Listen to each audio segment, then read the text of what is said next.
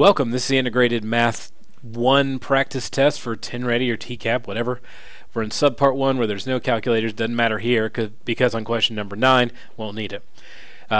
Number 9 says, which pair best represents a causation relationship? Now, when we look at causation, we're comparing it to correlation. Correlation is when things happen together. Generally, sunshine and my happiness are correlated. But I would have to go to a doctor to have him justify whether I could say it's causation, although there are a lot of things that tend to work together. Causation is very contentious. People say, like, well, just because they're together doesn't mean that's what's causing it. It could be other things. But in this question, we're just looking at what best represents a causation relationship. What seems like, if we're going to say one of these, one of the two things is causing the other, pick that one. That's what they're asking for. That's why it just says best. So the first one says a child's age and shoe size. Generally, you'll see that they go up. As ages go up, shoe sizes increase as well. But it doesn't necessarily mean that a specific child will have a specific shoe size at a specific age. You'll note if you ever around kids and their shoes, there's like so many different levels of shoes. There's toddler numbers, and then there's children numbers, and then there's adult shoe sizes. It's this whole thing. It's very confusing, but the reality is, at best, it's a correlation between those two. So I might make a dot here to say, like, if nothing else, I can come back to this. For B, the number of ice cream cones sold and the amount of sunscreen sold. That's true, but I mean, a lot of times when you have some sunny areas, you'll sell ice cream and also sunscreen. So there is a correlation often between those things, but the real causation is not because you have ice cream, you have sunscreen. The cause there would probably be that it's hot or there's a lot of sun out. And also, you can eat ice cream in the winter.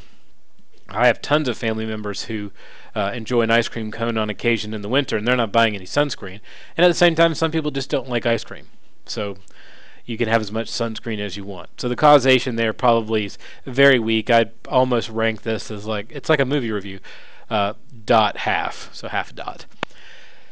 I'll skip C for right now. D, the number of people attending a ball game and the length of the ball game. That has really almost nothing to do with each other. I've been to games that are totally empty that go on forever, and the fact that the games are set up that way might be why no one goes, because who can stand to sit there for that long? Well, a pitcher can't get any outs, and especially in baseball, a pitcher can't get any outs, and hitters don't get enough runs to make it end fast enough. So that might be why the stands are empty. And then I've been to some that are full and they go a long time. People love it. So whatever. So I'm going to say, yeah, probably not. So the last one is probably our best bet. The temperature at a football game and the number of hot drinks sold.